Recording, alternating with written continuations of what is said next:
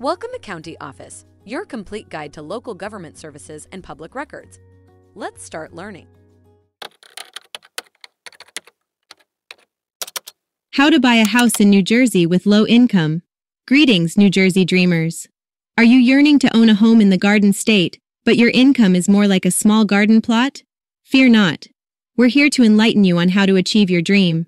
Firstly, you need to know about New Jersey's Housing and Mortgage Finance Agency, NJHMFA. This saintly organization offers programs like the First-Time Homebuyer Program and the Police and Firemen's Retirement System Mortgage Program. These programs provide low-interest loans, down payment assistance, and tax credits to eligible low-income buyers. Next up, the USDA Rural Development has a program for low to moderate income families. Don't be fooled by the name. You don't need to live out in the sticks. Many areas in New Jersey qualify as rural under this program. Another option is the Federal Housing Administration, FHA, loans.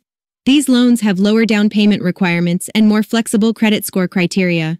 They're like the superhero of home loans for low-income buyers. Finally, let's not forget the Department of Veteran Affairs, VA, loans. If you're a veteran or active service member, these loans can be a godsend with no down payment or mortgage insurance requirement. Remember, knowledge is power, and knowing your options puts you in the driver's seat. So, buckle up and start your journey to homeownership. Take a look at the links in the description below to learn more. If you have any questions or want to share your thoughts, leave a comment. We're here to help. Thanks for watching our video. Be sure to like, subscribe, and leave a comment below. We'll see you in our next video.